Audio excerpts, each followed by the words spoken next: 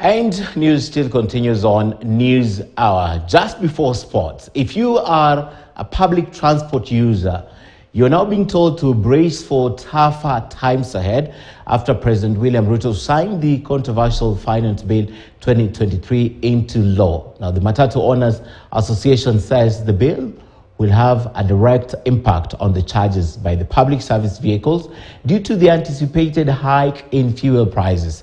Speaking during a meeting with stakeholders in Nakuru, the chairperson of MOA, Albert Karakacha, said that Matatu operators will have no choice but to charge more for their services. Karakacha said that this should not be viewed as a way of punishing you, their client, but as an assurance that they will indeed remain in business. Ile tungesema kama wanabiashara, ukienda kwa supermarket bei ikiongezeka, wao huongeza bei ya bidhaa. Tungeomba wanachama wetu waangalie, wakiongeza hiyo bei, waangalie na wakuwe makini sana, wasiweze kuumiza abiria. Lakini kuna ile tunaita demand and supply. Mafuta ikienda juu, ni lazima bei itaenda juu kidogo. Kama mafuta itapanda, hata nasi tutaweza kuongeza fare, sababu gari iwezi kuwa kwa barabara kama iwezi kuimaintain. Gari iwezi kuwa kwa barabara kama iwezi kuinulia mikuu ama iwezi kuiweka license.